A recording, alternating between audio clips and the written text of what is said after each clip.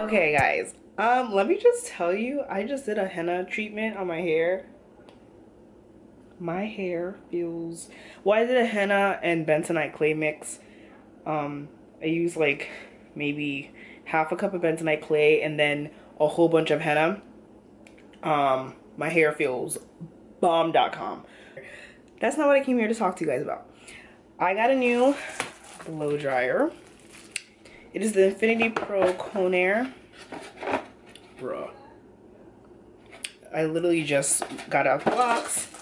We're gonna see how this puppy works. I'm excited. It comes in a plastic bag. They have some instructions.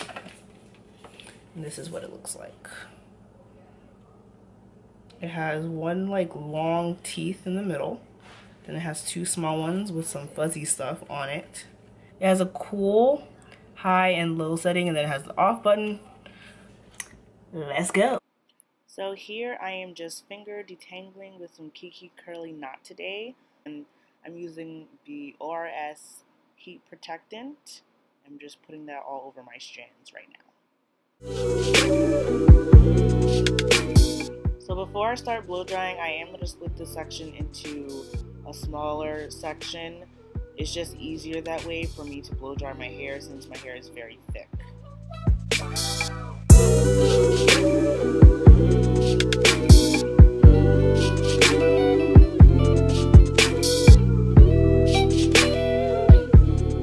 So by this time, I'm getting the hang of it, you know, I'm learning how to use it. I was kind of scared of putting the hair dryer close to my scalp just because I felt like I was using a flat iron, but there's no heavy heat near my scalp when I do put it close there. I don't feel any like heat there. It's perfectly fine.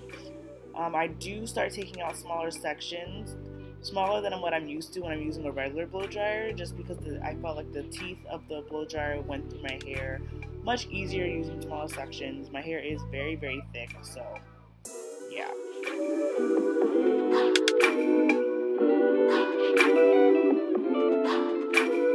So I got the Revlon blow dryer. Okay, disclaimer alert, these videos were recorded at least 3 to 4 months apart, so I didn't just like blow dry my hair the next day just to record this video. So I don't know, I feel like you guys seen like a billion videos on this blow dryer. I'm not really going to like do a tutorial. It's more so of just my thoughts on it.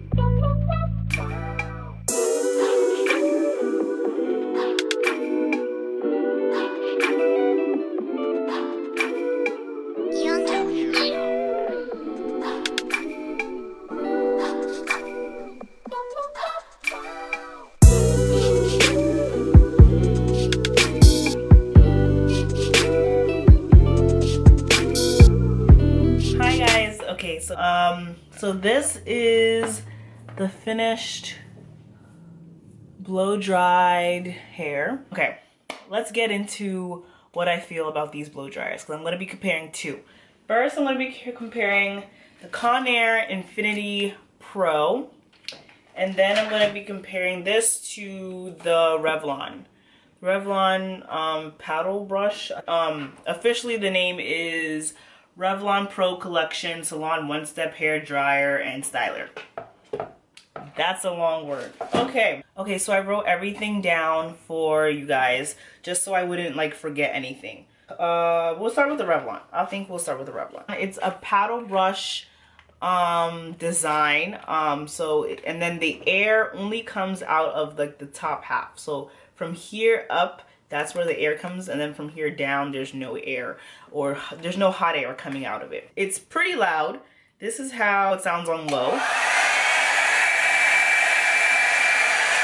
And this is how it sounds on high. Okay, so I'm gonna start with the pros and cons. I think we'll just start with cons first. I just showed you guys how loud it was. I don't think that's a con. Blow dryers are loud anyways. I don't really think that's a con. I just wanted to show you how loud it was. So for a con for this hair dryer, there's only really one con I would say for this hair dryer, is that it gets really hot up on this area. It just gets extremely hot from here. It's like from here all the way up, it kind of gets hot, and then like it just gets so hot. My thumb is always like right here, you know, just kind of like guiding the brush or whatever, and it gets extremely hot, and then my thumbs, it just gets very, it gets irritated because it's really hot here. But that is like the only con I would say for this hair dryer. Yeah, that's the only con. Okay, so for the pros, I would say this gets my hair very sleek. Like very sleek and just very blown out, like kind of like if I went to a salon. The price is $38.77, almost about $40. It's very affordable on Amazon, and I do believe that it's $1 cheaper on Amazon than if you go to like Ulta or where else did I find it at? Walmart. Walmart and Ulta do carry it, but I believe they have it for $40. Okay, so the cord is very long. I don't know if I can show you. The cord is very long, so if you are like, you know, you need like room for, if you need room for your blow drying, whatever, then this would be wise for you. To not break your hair, I do still have some of the shed hair. Is this weird that I kept the shed hair from the dryer? Well, no, because you guys gotta know, okay?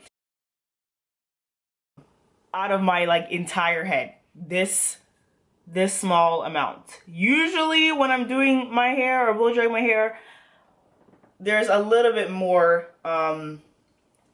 more shed hair that comes out. The grip is okay. It's easy to grip. The handle is very easy to grip. So let's move on to the Conair Infiniti Pro. I heard about this blow dryer through my natural sisters. I believe it was India. She had this and it looked really good when she was doing this. So let's start with a con. One thing that I did notice, I don't really think, I put this as a con, but for me personally, it's not a con. It doesn't get as sleek as the Revlon. When I have the Revlon powder brush, it's like, it's almost like straight. That's how sleek my hair and blown out my hair gets. Just be mindful of that. I think for most people that would be a con because you do want your hair very sleek. But like I said, it's not like my hair is puffy or anything like that. It's just when I compare it to the Revlon, this doesn't get my hair as sleek and as straight. If you look here with the teeth, I would have to clean that. The teeth are white, so any type of oil or anything you use are gonna get kind of stuck in between there. So just use a Q-tip and just kind of, and warm water and just take it out and you'll be fine. So but that might be a con. But the pros, now let's get to the pros, okay? Look at this. The teeth, you know how like the other, like the old blow dryers that we used to use, they had the attachment and the teeth were just so like, first of all, the teeth were so spaced together, and then it was just very hard. This is so soft. It has like these fuzzy little things here, and the teeth are so soft, and they're big, and that is a huge thing because when you're raking it through your hair, it's not pulling, it's not breaking anything. Out of my entire head when I use this, I only lost this amount. And I don't know, for some of y'all, maybe that's a lot, but for me, this is like, that amount of hair that I've lost is very little compared to what I'm usually used to doing. And you're able to get to your roots. Oh, that's what I didn't talk about. With the Revlon, people have complained, I saw some videos where people were complaining about getting your roots. I will say, another con for Revlon is that it doesn't get your roots as good as this one. With this, you kind of have to like kind of keep it there and then kind of just do it. Brush through the roots a couple times on low, and then when I feel like they're you know, dry enough, then I'll put it to high and do the remainder of my hair. That is a huge pro for me. Just like the design, the sleek design of it, you're able to get your roots without it burning your scalp. My scalp was never burnt or anything like that. It wasn't like, you know, the experience of getting your hair hot combed or anything like that. It's it's good. The Conair has a long cord. It has an easy grip. It has a very, very nice grip. You're able to hold it. You don't feel like you're slipping. It's easy to hold, and I love that about it. But unlike the Revlon, it does not get hot in this area. Everything is cool. So I don't know. Whoosh. Oh, and you guys probably want to hear the sound. Like low. And then this is it on high. A tad bit lower than the Revlon, so it doesn't make as much noise. So that is also a pro for you if you really care about, you know, how much noise you're making. The price for the Conair was $37.94, so $1 less than the Revlon. If that matters to you, then okay. But they're both very affordable products and blow dryers that you can use. For me, I would say that the Conair wins only because it doesn't get as hot. So originally, since I liked the Conair better than the Revlon, I was gonna return it, but now that I'm like thinking, I think I might just keep the Conair one here at my house at home, and then when I go back to school at my apartment, I think I'll keep the Revlon. Like I said, the only huge con for me was how hot it got, but it did what it was supposed to do. So it's like, because the sleekness really, I was just so shocked by how straight my hair got. I was just super shocked. It really just depends on you. If the heat and how hot the barrel gets is a deal breaker for you, then don't buy it. I would say don't buy it. If the price, it is $1 more than the Conair, if that's a deal breaker for you, then don't buy it. I'm just telling you my personal opinions on this, but the Conair is the winner for me.